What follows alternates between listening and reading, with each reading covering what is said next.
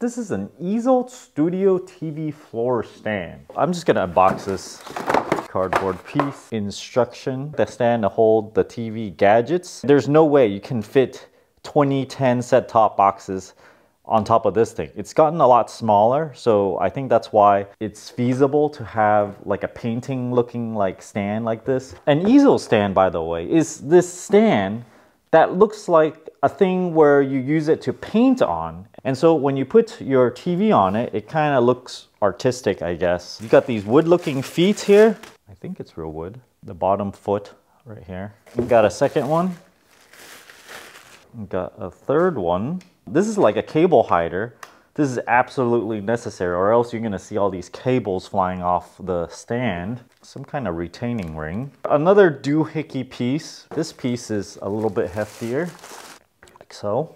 We got some hardware here. These are the brackets to hold the TV, and quite a bit of hardware for you to mount the TV. There's more hardware here. Put this on here, tighten. Same thing on the other side. Loosen this screw.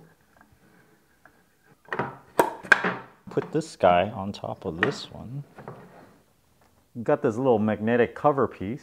Stick that in there. Comes back off easily. Now let's take a look at the back here. Now this bolt goes from here straight all the way up through there. If I push the bolt through there, you can see it peek through. In order for this to thread into here, this needs to be straight. So let's put that right there. It's nice and straight. And we put the bolt in and screw it tight. You really do need this extra long Allen wrench here. Install this locking collar. I'm just gonna put it on the second hole for now. I'm not sure how high I actually want the TV just yet, and I'll just adjust it later. That's good for now. And then this plastic ring on top. These instructions require a little bit of explaining. There is this picture 6 here. This is the second picture of picture 6. These are possible mounting screws for your TV. You don't have to use all of them. You just use 4 of them. Each column is one possible mounting possibility. So you can either use MA, MB, MC or MD or ME. Note that on the top there's these things called PB, which allows you to string a wire through them for extra safety precaution. And then at the bottom there's these MF things, which are just these little brackets. And on the very bottom there are possibilities of putting in various of these plastic shims in case you need to put plastic shims. So there's a lot of variation, and it really depends on your TV. This is roughly a 42-inch TV. I've got it unmounted, and we probably need to connect to these mounting points over here. The stand comes with these screws, so we just need to find the screws in this packet that somehow matches. It looks like it's a little bit recessed in there, so I probably will have to use some of those standoffs. Let me find which screw works first. It appears for me MC works, and an easy way to tell is you just take your hand and lightly screw it in. It shouldn't take much effort at all, and just, you know, screw in pretty easily like this, and that would tell you that it matches the screw hole. So I need the big offset and the little offset, and then this bracket here. Take care to have the screw hole on the left side. That's the way it's supposed to go. And then you put this right on top. There's this backing plate. You put that on there, and no tie down for the bottom one. You'll put this right in, screw it down. To sneak this in underneath this bracket here. The big one, small one, pull it over there. And I also have another backing plate and the screw. These 2 pieces are different. One of them opens up, the other one is a solid one.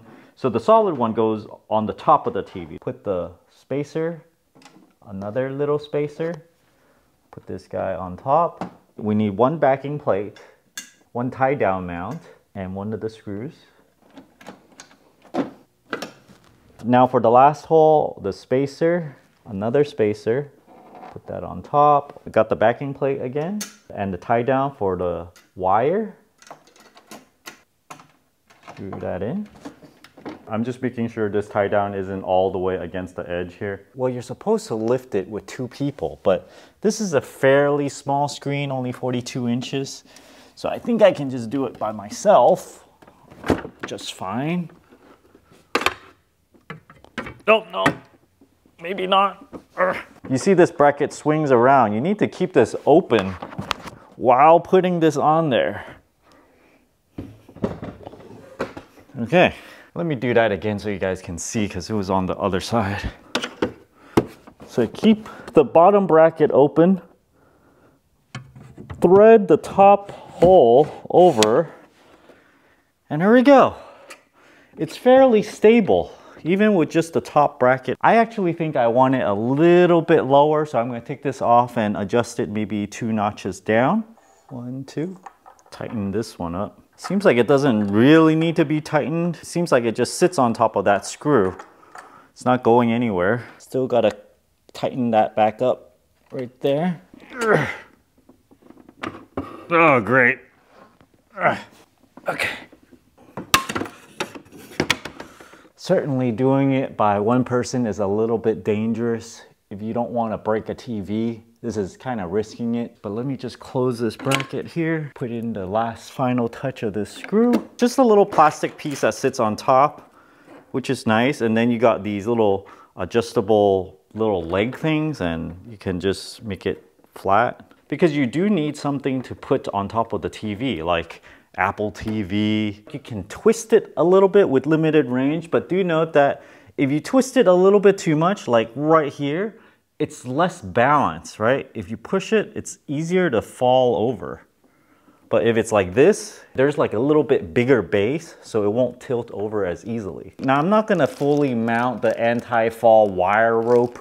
I'm going to show you guys anyway though, without drilling into the wall for now, but I'm going to use the hardware to show you guys how it's done. You need a drywall anchor, the drywall screw, the bracket that mounts onto the wall, and you have these wire tie down things, and the wire itself. The PG thing at the end is really for the smallest screws. If you use these on your monitor, then you need these washers. The preferred way is to string them through.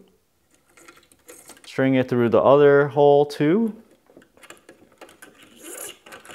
Let's say the wall is like over here and the tie down is into the wall. And so we want to mount it to this bracket. So we just string it through here and we put one of these little guys on, tighten this up. You probably don't want to leave a lot of slack. You want to kind of have it tight enough so that if this falls over just a little bit, it's gonna hold on to the TV. So I'm going to thread one of the wires through here and kind of like get it to about this tight or so. And then I'm gonna push this mounting screw here and tighten this one. And I would probably just kind of roll this up and not really cut it or anything, just in case I want to remount it later on, maybe in a different position, and it'll be attached to the wall like that. I took some time to get rid of my old TV stand and try to arrange everything that I would like it to be. But you can see here, I have a surround sound system that doesn't really fit into this whole minimalist painting frame thing. You got the left and right speaker that, you know, just kind of dangles around on the floor. You really want it to be sort of at listening level, a little bit higher like this. I also have the surround sound speakers that I only deploy if I'm watching a movie, which is in a rare case. You can hold an Apple TV on the top, but there is something I want to talk about is this channel in the back. You can only fit like maybe 2 cables.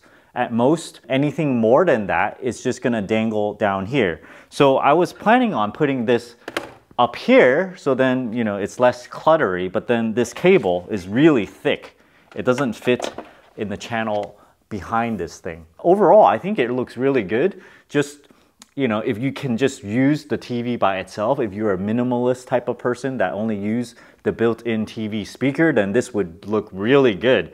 You only need like a streaming device, and probably if you don't play video games or anything. Otherwise, you'll have a console that doesn't fit in with this whole minimalist look. Thanks for watching this video. If you guys are interested in getting one of these Putterson Easel TV frames, check out my affiliate link down in the video description below. It won't increase the price or anything. It's just all the same price. It's just that if you buy it through somewhere else, or if you just search for it for yourself, the extra commission is just gonna go towards Amazon instead of them paying out to the referees like myself. Don't forget to give me a like and subscribe for more. Thanks for watching.